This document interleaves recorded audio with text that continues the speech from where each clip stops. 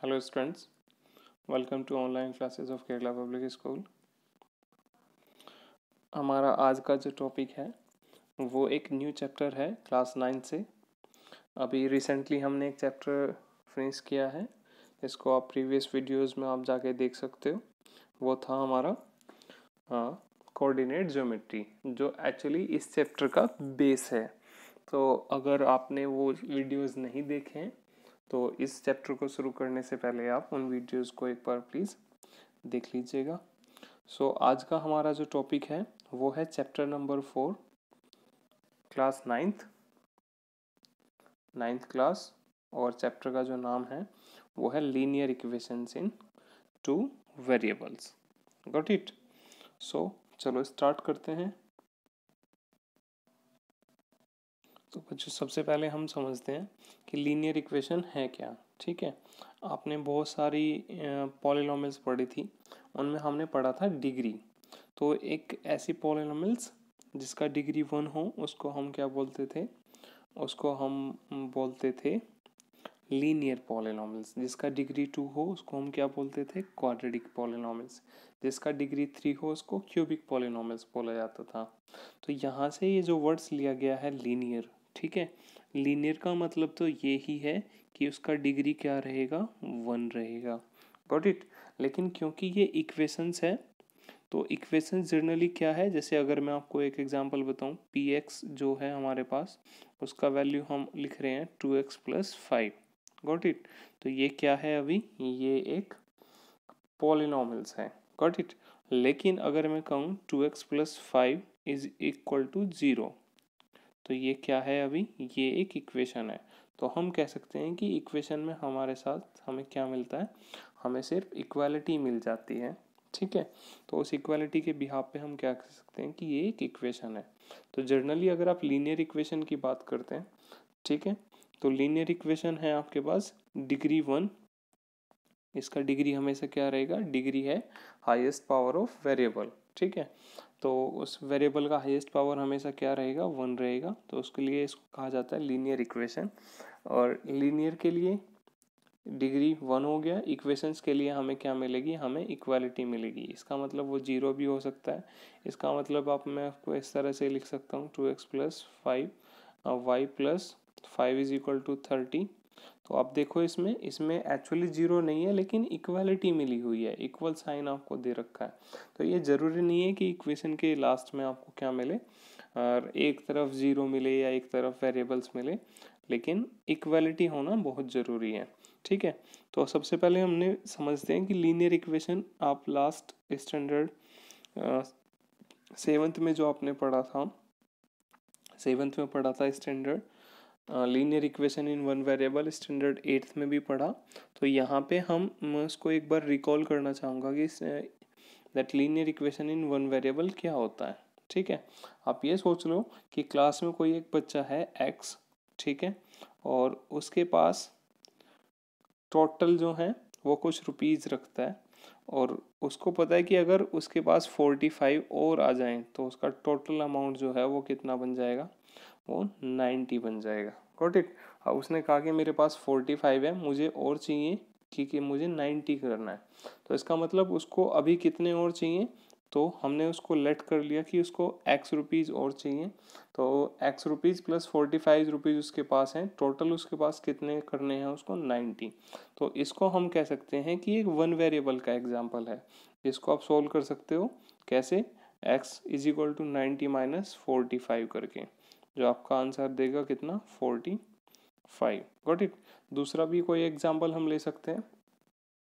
आप ये कह सकते हो कि कोई एक मार्केट है, और मार्केट में जो फ्रूट सेलर है उसके पास कोई एक बास्केट है, ठीक है, और उस बास्केट में ऑलरेडी हमारे 60 एप्पल्स रखे हैं। तो उसमें वो कितने एप्पल्स और रखे कि टोटल 100 एप्पल्स बन जाए? Got it? तो ये भी एक लीनियर इक्वेशन का ही एग्जांपल है। आप इसको भी सॉल्व कर सकते हो, दैट x + 60 + x = 100, जहाँ पे x required number of apples हैं। तो ये सारे एग्जांपल्स हैं हमारे लीनियर इक्वेशन इन 1 वेरिएबल के। 1 वेरिएबल मतलब जहाँ पे हमें एक ही अननोन वैल्यू दी जाती थी, वो है हमारे पास वन वेरिएबल, गॉट इट। लेकिन जब हमें दो वेरिएबल्स में इक्वेशन को दिया जाए, जैसे आप सोचो कि कोई एक क्रिकेट मैच हुआ है और उस क्रिकेट मैच में हमारे पास जो हमारे बैट्समैन हैं उन्होंने कैसे कैसे स्कोर किया है कि एक बैट्समैन एक्स और बैट्समैन वाई दोनों ने कुल मिला के 230 रन्स बनाए हैं, गॉट इट। अब हम यहाँ पे श्योर नहीं है कि एक्स ने कितने रन्स बनाए हैं और वाई ने कितने रन्स बनाए हैं, लेकिन हमें ये इक्वेशन के थ्रू बताया गया है कि एक्स और वाई ने मिलकर 230 टोटल रन्स बनाए हैं। तो अब देखो यहाँ से दो वेरिएबल्स हो गए, हमें दो चीज़ों की वैल्यू नहीं पता है, एक एक्स का भी नहीं पता और दूसरा वाई का भी नहीं पता है, गॉट इट। दूसरा एग्जाम्पल भी आप ले सकते हो, जैसे एक कोई मिस्टर ए है जो किसी कंपनी में काम करता है और उनकी वाइफ जो है वो बी है, वो भी किसी कंपनी में काम करती हैं, लेकिन उन दोनों की टोटल जो मंथली सैलरी है वो है, उनका जो सम है वो हम कह सकते हैं कि 60,000 है, गॉट इट। तो ये भी हमारे पास क्या है, एक एग्जाम्पल है linear equation in two variables का। अब देखो हो सकता है कि ए की वैल्यू 40,000 रही हो 40 के, तो बी की वैल्यू कितनी हो जाएगी 20 के।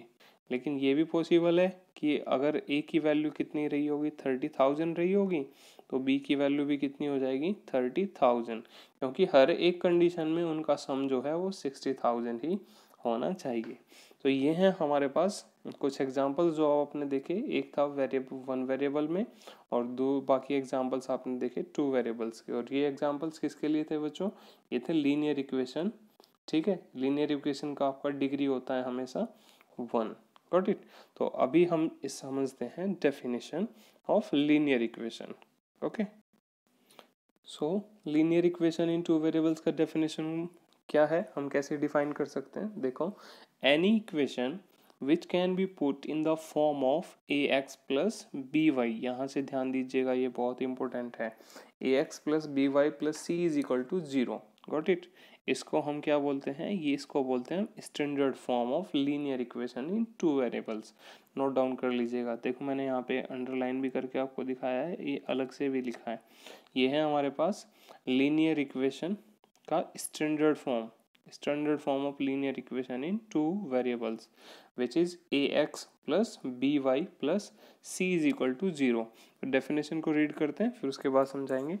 तो इसमें आपको बताया गया linear equation in two variables, any equation which can be put in the form of A x plus B Y plus C is equal to 0 where A B C R real number and a does not equal to 0 also b does not equal to 0।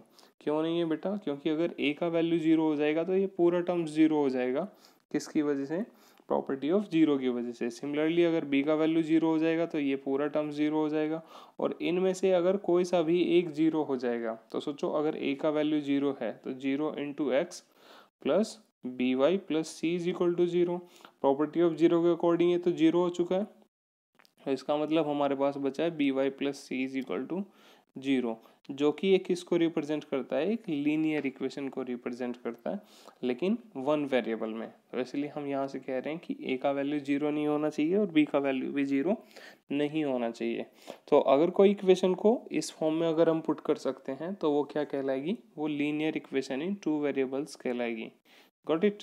I hope आपको definition समझ आ गया होगा। अब इसके कुछ example जैसे हम ले रहे हैं, फर्स्ट एग्जांपल है 2x is equal to Y. तो ये जो 2x is equal to Y है, इसमें हमने क्या किया है, इसमें हमने y को ट्रांसपोज किया लेफ्ट हैंड साइड में। तो जब हम y को ट्रांसपोज करेंगे, आपको पता है ट्रांसपोजिशन के रूल कि जब हम एक पॉजिटिव टर्म्स को ट्रांसपोज करते हैं तो वो नेगेटिव हो जाती है, जब एक नेगेटिव टर्म्स को ट्रांसपोज करते हैं तो वो पॉजिटिव बन जाती है। अगर एक नंबर को हम ट्रांसपोज करते हैं जो मल्टीप्लाई कर रहा है, तो ट्रांसपोज होने के बाद वो दूसरी साइड डिवाइड करता है, और अगर एक नंबर जो मल्टीप्लाई कर रहा है किसी एक साइड में, तो उसको अगर हम ट्रांसपोज करते हैं तो वो क्या करता है, मल्टीप्लाई करता है। तो देखो बच्चों, y को ट्रांसपोज करने से y नेगेटिव हो गया, तो इसको हमने क्या लिखा, 2x minus Y is equal to 0। अब आप इसको अगर स्टैंडर्ड फॉर्म में लिखेंगे तो 2x minus 1 into Y plus सी का वैल्यू नहीं है तो 0 रखेंगे इज इक्वल टू 0। अब इसको आप कंपेयर करके देखो, किससे कंपेयर करो इसको, ए एक्स प्लस बी वाई, ठीक है। ए x plus B Y plus C is equal to 0 से कंपेयर करूँ तो आप देखो a की वैल्यू क्या मिली आपको कंपेयर होने पे x का कोफिशिएंट यहाँ पे a है और यहाँ पे इसमें कितना है, इसमें 2 है। तो a का वैल्यू आप कह सकते हो कितना मिला 2। इसके साथ जैसे ही इसको आप कंपेयर करोगे y का कोफिशिएंट यहाँ से b है लेकिन यहाँ से कितना है -1। तो आप b का वैल्यू बता सकते हो कंपेयर करने से b का वैल्यू कितना मिला बच्चों -1। और c यहाँ पे जो कांस्टेंट टर्म्स थी यहाँ पे उसका वैल्यू कितना है बेटा 0। तो c का वैल्यू कितना आया 0। Got it. आप शायद देख पा रहे होंगे डिस्प्ले पे a का वैल्यू कितना आया, a का वैल्यू आया 2, b का वैल्यू आया -1 और c का वैल्यू आया 0। I hope you got it. सो इसमें फर्स्ट एग्जांपल जो था हमने इस तरह से सॉल्व किया है। इसी तरह से सेकेंड एग्जांपल है x minus Y is equal to √3y। इसमें भी आपको √3y को ट्रांसपोज करना पड़ेगा। यहाँ पे आपको पता है कि A B C real number बताए गए थे तो उनकी वैल्यू अंडर रूट में हो सकती है, उससे कोई प्रॉब्लम नहीं आएगा। तो आपने ट्रांसपोज करने पे x minus √3 minus Y into -4 is equal to 0 compare करेंगे तो a का वैल्यू कितना मिला बेटा 1, b का वैल्यू कितना मिला जो कि कोफिशिएंट है किसका y का -3 और c का वैल्यू मिला -4। सिमिलरली थर्ड जो है वो है 4 is equal to 5x minus 3y। इसमें आप 4 को ट्रांसपोज कर लीजिए राइट हैंड साइड में। तो ट्रांसपोज करने में आपको कितना मिलेगा, देखो राइट हैंड साइड जब आप ट्रांसपोज करेंगे तो लेफ्ट हैंड साइड में 0 हो जाएगा और ये बन जाएगा आपके पास 5x माइनस 3y। और 4 क्योंकि इधर पॉजिटिव है तो उधर जाके क्या हो जाएगा नेगेटिव। इसको आप रीराइट करके लिख सकते हो क्या 5x जो ये राइट हैंड साइड दिख रही है उसको पहले लिख देते हैं। तो 5x minus 3y minus 4 is equal to 0। Got it, ये 0 है। तो देखो ध्यान से, तो अब आपके पास ये standard form of linear equation in 2 variables बन गया है जो आप यहाँ से भी देख सकते हो 5x minus 3y minus 4 is equal to 0। Got it. जब आप कंपेयर करते हैं तो यहाँ पे x का कोफिशिएंट जो कि a की वैल्यू होती है वो कितना मिला 5, कोफिशिएंट ऑफ y जो कि b की वैल्यू होती है वो कितना मिला -3 एंड द कांस्टेंट टर्म्स जो c की वैल्यू होती है वो कितनी मिली बेटा -4। Got it. तो आई होप आपको एग्जांपल समझ आ गए होंगे। अभी हम जो बात करते हैं वो है एक्सरसाइज 4.1। छोटी सी एक्सरसाइज है, सिर्फ 2 क्वेश्चन है। तो सबसे पहले हम क्वेश्चन को मैं रीड कर देता हूँ आपके लिए कि वो क्वेश्चन क्या है। क्वेश्चन नंबर फर्स्ट है the cost of A notebook is twice the cost of A pen. Right a linear equation in 2 variables to represent this statement. Take the cost of notebook B x and cost of pen B y। ठीक है, तो इसको easily solve किया जा सकता है। मैं यहाँ पे भी सॉल्व कर देता हूँ, बाद में आपको सॉल्यूशन भी आपको दिखा दूंगा। ठीक है, तो देखो यहाँ से इनिशियली मैं लिखूंगा कि पेन का कॉस्ट आपको क्या दिया गया, पेन का कॉस्ट दिया गया y। ठीक है, और उसके बाद नोटबुक का कॉस्ट क्या दिया गया x। अभी देखो ये कहा गया है कि नोटबुक का जो कॉस्ट है पेन के कॉस्ट का ट्वाइस है। ट्वाइस मीन्स 2 गुना। ठीक है, 2 टाइम्स। तो किसकी वैल्यू ज़्यादा है, इसका मतलब नोटबुक का जो प्राइस है वो इससे ज़्यादा है। तो आप ये कह सकते हो कि x की जो वैल्यू है वो एक्चुअली क्या है, ग्रेटर है y से। तो अगर आपको इनको इक्वल पुट करना है तो इस रिलेशन का यूज़ करना पड़ेगा जो यहाँ से दिया गया था, that twice of the cost of A pen.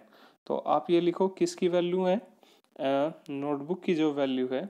ठीक है, नोटबुक की जो कॉस्ट है वो ट्वाइस है किसकी कॉस्ट का, हाँ, जो कि आपको एक पेन की कॉस्ट का है। तो इसका मतलब आप लिख सकते हो कि नोटबुक का कॉस्ट कितना रहा, हमारा नोटबुक का कॉस्ट रहा x। आप देख सकते हो यहाँ से भी नोटबुक का कॉस्ट रहा x। So x should be is equal to 2 times of value cost of A pen which is y। So that can be return as x is equal to 2y। और x is equal to 2y को अब इस तरह से लिखेंगे हम, x is equal to 2y जो है 2y को ट्रांसपोज कीजिए स्टैंडर्ड फॉर्म में राइट करने के लिए। तो आपको क्या मिलेगा बच्चे x, क्योंकि ये पॉजिटिव टर्म से ट्रांसपोज होकर नेगेटिव हो जाएगी। और प्लस स्टैंडर्ड फॉर्म में लिखना है तो c की वैल्यू 0 है तो हमने +0 लिखा और is equal to 0। Got it. तो इस तरह से आपको एक इक्वेशन मिल के आ गया जिसको आप लिख सकते हो x minus 2y plus 0 is equal to 0। या फिर आप इसको ये भी लिख सकते हो x minus 2y is equal to 0। Got it. तो ये है आपके पास एक इक्वेशन जो आपके फर्स्ट क्वेश्चन को रिप्रेजेंट करता है। Got it. सेकंड क्वेश्चन भी जल्दी से रीड कर लेते हैं, फिर मैं आपको दोनों इसके आंसर दिखाऊंगा। Express the following linear equation from A x plus in the form of A x plus B Y plus C is equal to 0 and indicate the value of A B and C in each case. ठीक है, आपको क्या करना है इस question में, इनको standard form में लिखना है और ए बी सी का वैल्यू बताना है। तो मैं इनके सॉल्यूशन कुछ के दिखा देता हूँ, बाकी को आप ट्राई कर लीजिएगा सॉल्व करने का। ठीक है, तो चलते हैं सॉल्यूशन की तरफ। देखो इस क्वेश्चन को मैं ऑलरेडी एक्सप्लेन कर चुका हूँ आपके लिए। ठीक है, फिर भी आप एक बार देख लीजिए। ये था क्वेश्चन नंबर फर्स्ट एक्सरसाइज का। हमने लेट किया कि कॉस्ट ऑफ ए पेन है वाई, जो कि ऑलरेडी क्वेश्चन में गिवन भी था। कॉस्ट ऑफ ए नोटबुक हमने लेट किया एक्स, ये भी क्वेश्चन में गिवन था।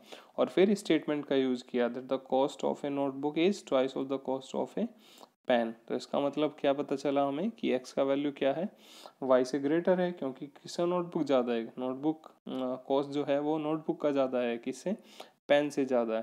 तो अगर हमें उन्हें इक्वल पुट करना पड़ेगा तो क्या लिखना पड़ेगा बेटा, x is equal to 2y। और इससे फिर हमने इसको स्टैंडर्ड फॉर्म में लिखना शुरू किया, x minus 2y is equal to 0। और कंपेयर करने के बाद हमारे पास वैल्यू आ गई, a is equal to 1, b is equal to -2 and c is equal to 0। ये क्वेश्चन नंबर फर्स्ट है। सेकंड की तरफ बढ़ते हैं। सेकंड क्वेश्चन है हमारे पास, स्टैंडर्ड फॉर्म में लिखना था और फिर ए बी सी का वैल्यू बताना था। तो इसमें से हम कुछ पार्ट को समझ लेते हैं। ठीक है, बाकी पार्ट्स आप सॉल्व कर लेंगे घर पे। तो देखो सबसे पहले आपको क्या दिया गया था, 2x plus 3y is equal to 9.35 बार। ठीक है, और बार जो है वो किस पे दिया गया है, 5 पे दिया गया है। तो इसको सबसे पहले तो किस फॉर्म में लेके आएंगे, इसको फॉर्म में लेके आएंगे हम ax plus B Y plus C plus is equal to 0। Got it. तो इस फॉर्म में लाने के लिए 9.35 बार को ट्रांसपोज करना पड़ेगा, कहाँ पे, लेफ्ट हैंड साइड में।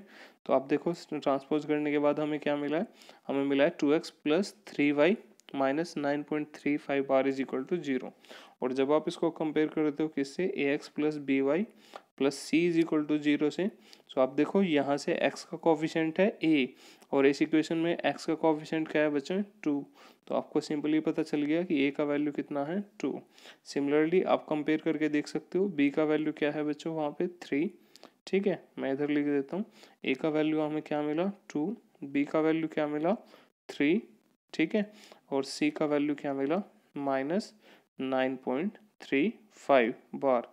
अगर समझ में आ रहा है तो वीडियो सुनते वही साथ साथ अपने मन में इनको करते चलेंगे तो बहुत क्लियर हो जाएगा, दोबारा से करने की जरूरत भी नहीं पड़ेगी। तो इसी तरह से दूसरा एग्जांपल ले लेते हैं। दूसरा है -2x plus 3y is equal to 6। तो देखो इसको standard form ax plus B Y plus सी में इज इक्वल टू 0 में लेके आना है। तो इसलिए आपको क्या करना पड़ेगा, 6 को ट्रांसपोज करना पड़ेगा लेफ्ट हैंड साइड में। तो 6 इधर आके क्या हो जाएगा, नेगेटिव टर्म्स बन जाएगा, क्योंकि अभी वो क्या है, पॉजिटिव टर्म्स है। ठीक है, तो इधर आके वो नेगेटिव टर्म्स बन गया है। तो 2x plus 3y minus 6 is equal to 0। और अब आप इसको कंपेयर कीजिए, x का कोफिशिएंट आप देखो इक्वेशन में क्या रिप्रेजेंट हो रहा है, 2, और यहाँ पे क्या है, a। so that means we got value of a is equal to -2 and the coefficient of y in standard form that is b, and in equation that is +3. so value of b is equal to 3, and similarly by comparing we got the value of 6, c is equal to -6. got it। तो ये बाकी questions हैं जिनको आप इस तरह से solve कर सकते हो। ठीक है, एक लास्ट और ले लेते हैं। ये है 5 इज इक्वल टू 2x। तो इसको आप क्या लिखेंगे, इसको आप लिखो, 5 को हमने ट्रांसपोज किया राइट हैंड साइड में, तो आपने लिखा इसको 2x। क्योंकि इसमें y की कोई टर्म्स नहीं है तो हम अपने पास से 0 इंटू वाई लिख लेते हैं।